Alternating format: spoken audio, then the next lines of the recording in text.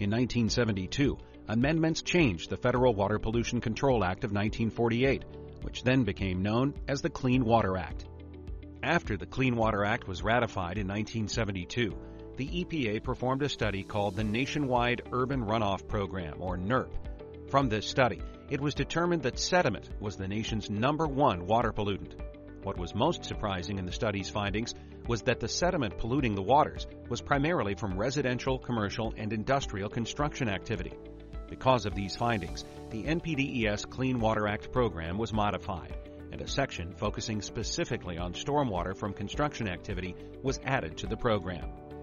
Section 402 of the Clean Water Act is known as the National Pollutant Discharge Elimination System, or NPDES. The NPDES requires a construction general permit to authorize the discharge of pollutants on a construction site. The NPDES Stormwater Program's central focus is on the discharge of pollutants to waters of the United States, which includes construction and industrial activities as well as MS4.